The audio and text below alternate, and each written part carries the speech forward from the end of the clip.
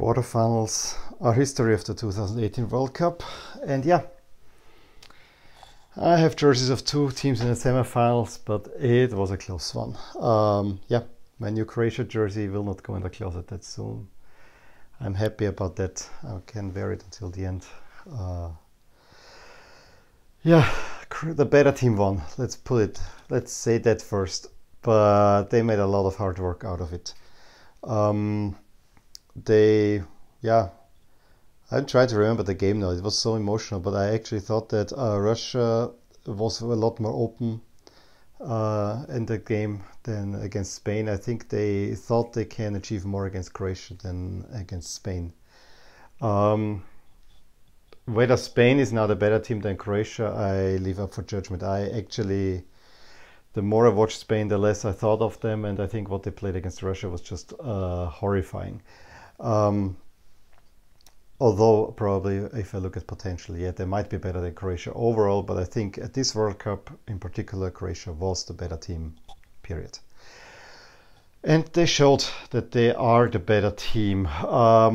Took control of the game, created chances, played forward. The game was actually quite open, and that was good to see at first. And just when you thought that Croatia is taking hold of the game, Cheryshev pulls one in almost out of nowhere. Wonderful goal.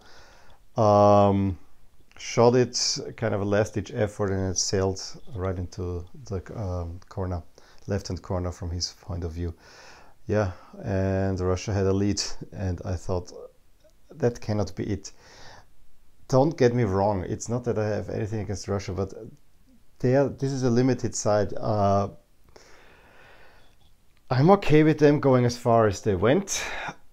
They fully deservedly are in the quarterfinal, but that was about it, honestly. And I was hoping that Croatia will pull a Uruguay against them. No, they didn't. Russia put up a fight, and they actually showed a little bit more. Then the equalizer for Croatia came shortly thereafter, probably for the quality of the game a little bit too soon. It was just 8 minutes later.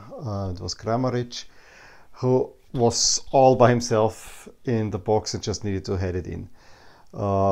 Crazy, honestly. Yeah, so it was 1-1. Croatia was pressing for the second goal, didn't get it, halftime 1-1, and that was the problem. Then the game was kind of very, very slow, with Croatia clearly being the better team, but Russia also showing that what they're made of. And yeah, Croatia, Perisic had a huge chance where they hit the post, and then it came out parallel, and that could have been the game. So after that big chance of Perisic, yeah, the game fell asleep. And I think the only movement that came into the game was when the Croatian goalkeeper seemingly pulled his hamstring, or at least had some injury down there. And Russia actually thought, oh, we have a chance, and Croatia was not sure. We have already substituted 3 times.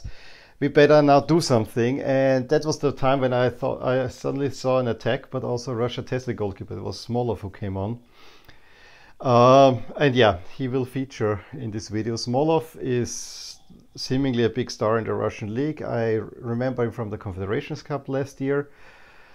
But yeah, since we don't know much more of him, he cannot be that big of a star.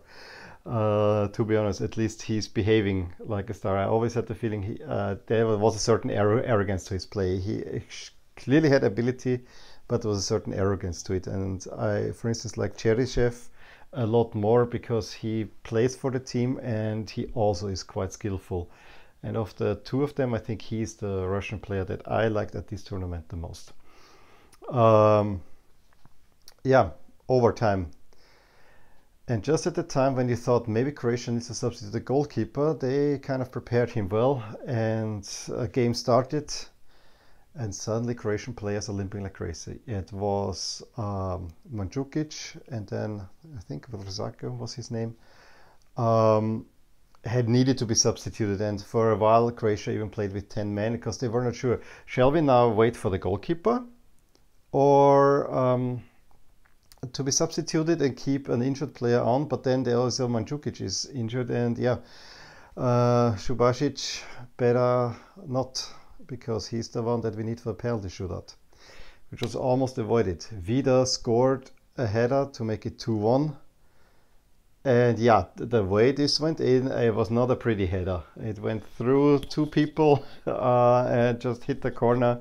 Yeah, it's hard to get for the goalkeeper. Crazy defending on their part, but it came from a corner kick. So yeah, it was the first goal from a dead ball situation.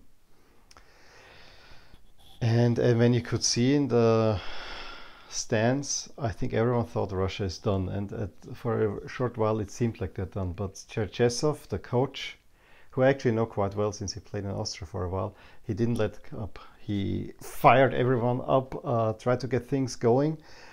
And in the second half of overtime, it really seemed as Russia got the second win, and they really tried to go forward. It was not effective at first, but you really saw there is something in them. And then they get this free kick after a very stupid handball that he's even contesting, that I thought was ridiculous. Juba, who also got in, puts it in the box, and Fernandez heads it in, and absolute craziness ensues. It was really, yeah. The Russian people got hope again, and the Croatian people were absolutely destroyed.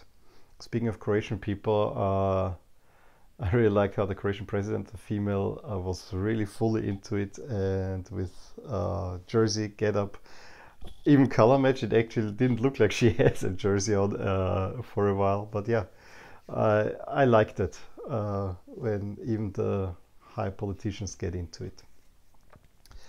And once Russia scored the 2-2, even though Modric tried the best to his ability to really pull the game back for Croatia, he knew that, yes, there are at least two injured players on squad. We don't want to have penalties. He tried to pull the game towards him, give him credit for that.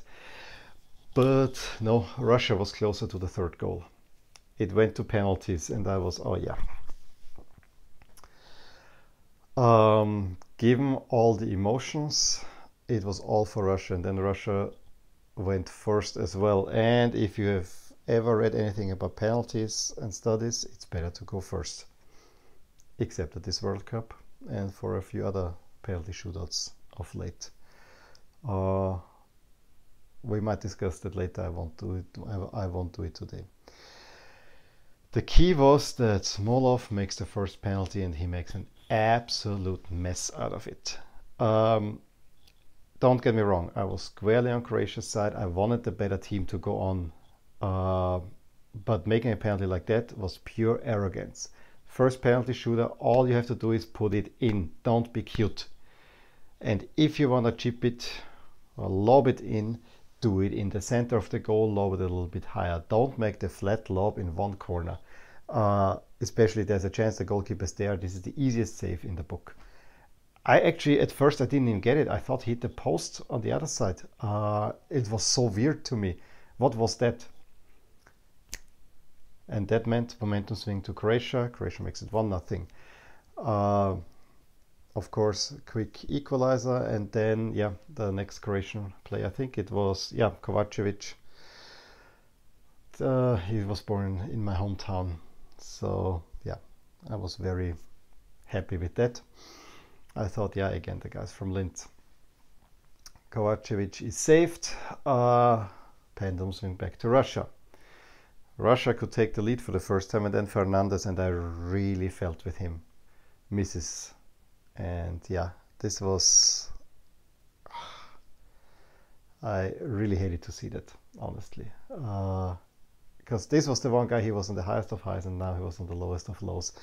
And again, as much as I was on Croatia's side, I really felt sorry for this guy. Any other, because, you know, he is a Brazilian, he doesn't even speak Russian. He made the equalizing goal, and then he misses, and kind of, you know, the first players you blame are the ones that are not of the true nation. That's why I hated it. And then the key point in the penalty shootout. He missed if Modric would have missed. And every time Modric goes to the penalty spot, I'm shaking. I really am. I don't know why. He always makes it low. There's never a hard kick, at least from the ones I remember. And that was again, he put it to the left side. It is touch Berkinfeev. It goes against the post and then lobs itself just behind the upright on the other side. Crazy. If you haven't seen it, go on YouTube, look at it somewhere. You'll surely find this penalty. This was the momentum swing. From then on, Croatia was flawless. Russia too, but from then on, Croatia was flawless because they knew luck is finally on their side. They had the one miss from Perisic in the second half, where it went on the inside of the post and came out almost parallel to the goal line. Now they had their big break. And yeah, Rakitic.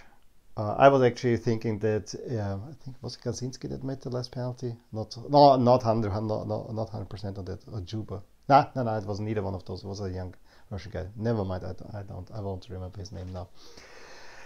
I thought that he will miss. No, he made it.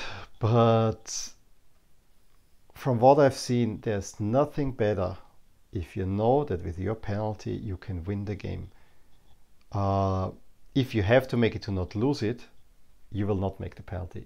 On the other side, the other one is mostly made. And Rakitic, there wasn't even a question. He made it. Croatia went through. Jersey matchup. Still don't like the Croatian away kit. Go with something like this, but we will see it again against England. I don't see it any other way. I like that Russia played in red. And yeah, it was a decent matchup. The Croatian jerseys don't look as bad from afar. I just don't like them up close, especially on the front. They could have done with something with the checkers. Or use this blue. Use this blue. I'm sorry. I'm really still dejected about those jerseys, and we will see quite a lot of them. I think the only way that we will see them if Croatia manages, if we see the regular jersey again, is if Croatia manages to play France somehow. But the way it will go is now Croatia will play now England and then Belgium. So yeah, we will see the worst jersey, what I call the worst jersey of this World Cup, and I still am there. We'll see it 6 times. I'm sure of that. We might only see it 5 times. Fingers crossed. Who will be happiest about this result? Well, obviously Croatians, and you gotta give it to the small nation. A little bit more than 4 million people, having already 2 semifinals in their history, and world-class squads in both cases. Absolutely amazing for that nation. And England will be very happy because now they have a very, very tired and heavily injured Croatian team ahead of them. If they play it smart, play it slow, I think they can make an easy win and go to the World Cup final. And what do we else learn? I don't have a jersey to retire. I have 2 nations still hanging here, mostly France. One is hanging here, and I need an England jersey. I'll talk to you soon. If you enjoyed this video, please hit like and subscribe to my channel. If you've already done so, I would like to thank you for your support. It is very much appreciated. Also, check out the accompanying blog at the link provided in the description below and at the end of this video. Thank you for watching, and until next time.